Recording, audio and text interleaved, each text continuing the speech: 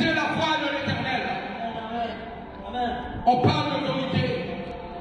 Aujourd'hui, les femmes qui disent c'est moi qui nous manque cela. Les femmes qui disent c'est moi qui non. Les gentil. Dieu fait parler de la zone à la base, au fondement.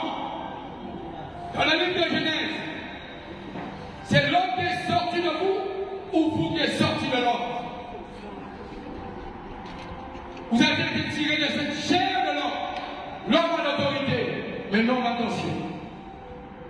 Ou bon dictateur. Amen. Au nom de ta femme, rentre dans l'équilibre de la conscience, rentre dans l'équilibre de la divinité, rentre dans l'équilibre de l'autorité de Dieu. Pourquoi quand le déchet, voilà, comment l'autorité de l'Esprit de l'Éternel nous parle à travers notre frère, nous parle à travers notre terre. C'est la plus grande abomination de le pays du savant.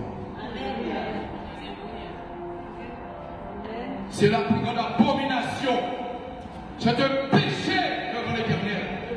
Et on va y tourner après. On dit dans tout là. On dit dans tout là. Et on va trouver à Baie-Mahault. Et maman sort de là. Maman sort de là. Oui, papa a dit, ou bien écoutez, parce que nous voulons rester la première. Mais quelque part, le père souffre de voir son enfant à l'intérieur, dans cette force, dans la cage du lion. On est en train de le détruire. Et une mère qui crie au secours. Trimballée à droite ou à gauche. Même de rentrer parfois à pouvoir retirer son enfant à l'intérieur, car l'autorité n'a pas été écoutée, l'autorité n'a pas été exécutée, car nous avons une liberté. Elle dit, toi qui as Baie-Mahault, ou même aujourd'hui qui souffre, le piège est là. Et on te dit de venir, allons faire des incantations. En louant et voyant, on garde des affaires. Pour dire qu'on a sorti plus vite. Puis on sauve. Puis on tire au piège là. Mais faites attention. Celle ou celui qui produit l'occultisme pour pouvoir détourner l'autre du chemin de la bénédiction et de la vie éternelle sera frappé. Et le dit dans sa parole. Si tu détruis le temple de Dieu, tu seras détruit. Alléluia. Les pièges. Mais Balaam avait l'autorité de l'Éternel. Balaam était déterminé. Balaam écoutait l'autorité de Dieu. Mais faites attention aux voix. On m'a vu de le dire dimanche dernier. Quand on croit qu'on écoute la voix de l'Éternel, c'est la voix de sa chair. Et la voix de sa chair provient de la voix de Satan. Faites attention. Comment Jésus Moab et Balak, Moab, le chef de l'occultisme, le sacrificateur qui détruit les enfants, qui faisait passer les premiers-nés dans le feu. Et aujourd'hui, il y en a qui ont déjà vécu cela, car ils ont été sacrifiés sous des autels sataniques.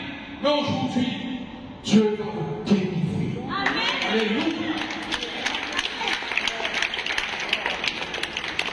Les paroles de malédiction descendues sur vous, rejetées sur vous, Dieu veut vous amener à la libération. Au nom de Jésus. Il y a quelqu'un, aujourd'hui sa sœur, ou elle-même a souffert, car son enfant certainement se retrouve à l'intérieur. Mais Dieu veut te dire, suis ma voix,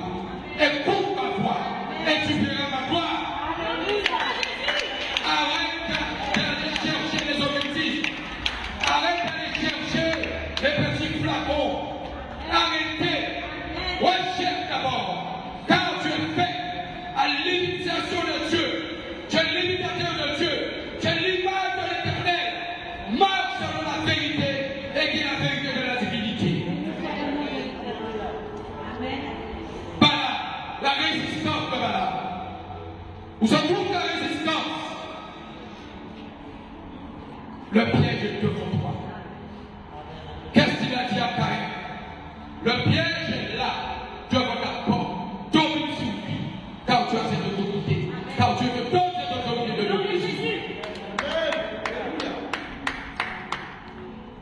On peut être conduit en pensant que la voix que nous entendons, c'est la voix de Dieu.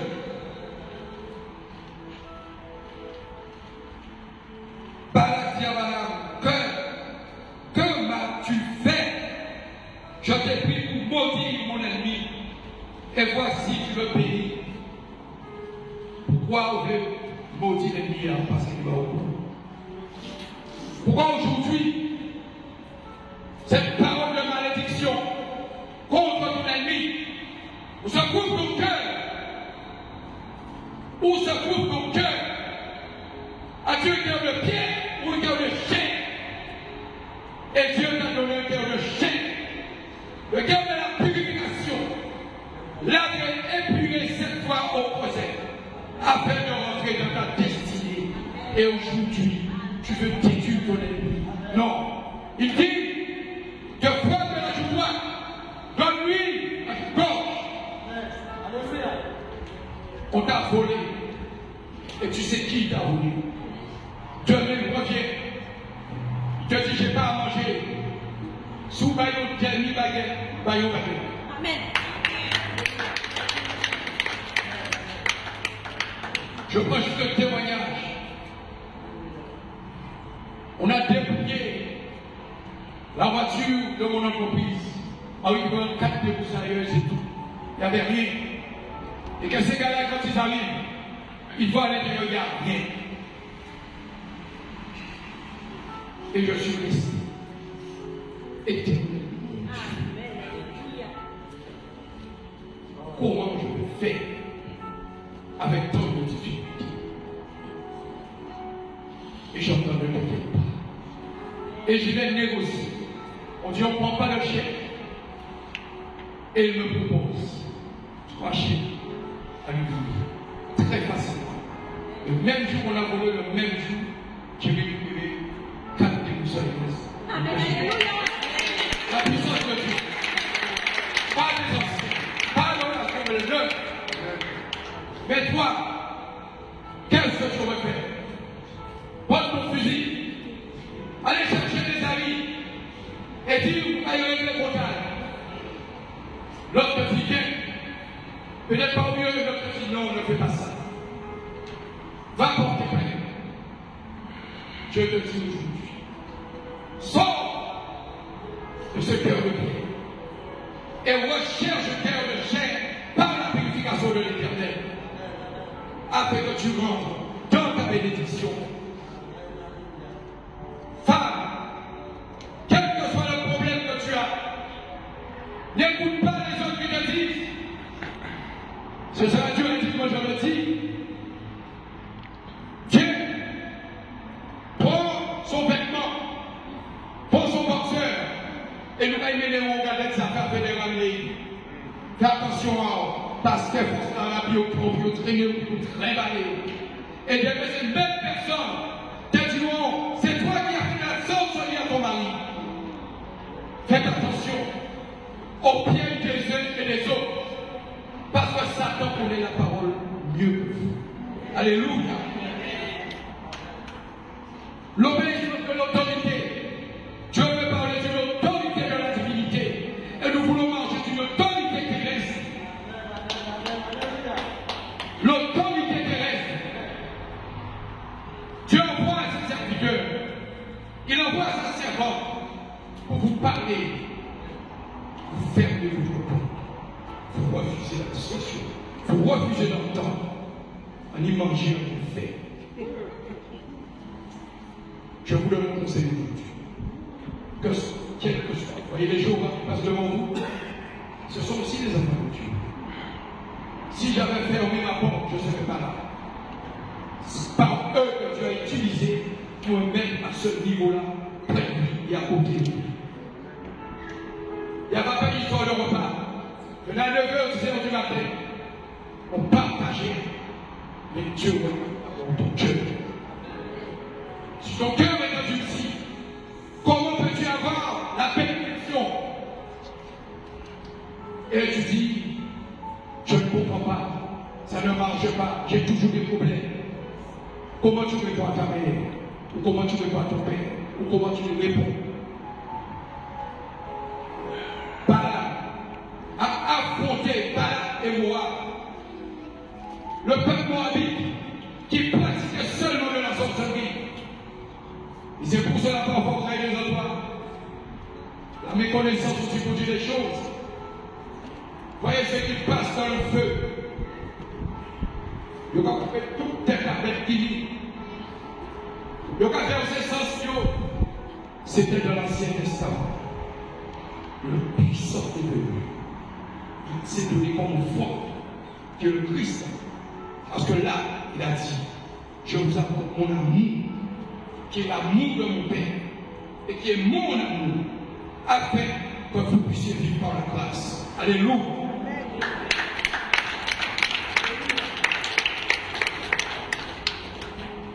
Balak et Balaam, je t'ai pris le mot Dieu, mon ennemi, et voici tu le pays.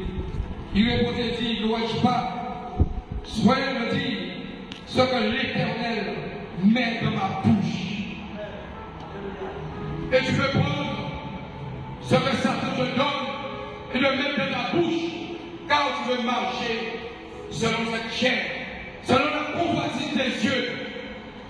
Et Dieu t'appelle à marcher selon son autorité. Alléluia. Selon son autorité. La désobéissance d'une mère. Jeune fille, jeune homme, arrêtez de comment vous souffrez. Parce qu'elle va produire une malédiction sinon. Dieu est un Dieu de compassion. Arrêtez d'écouter les autres. Ils vont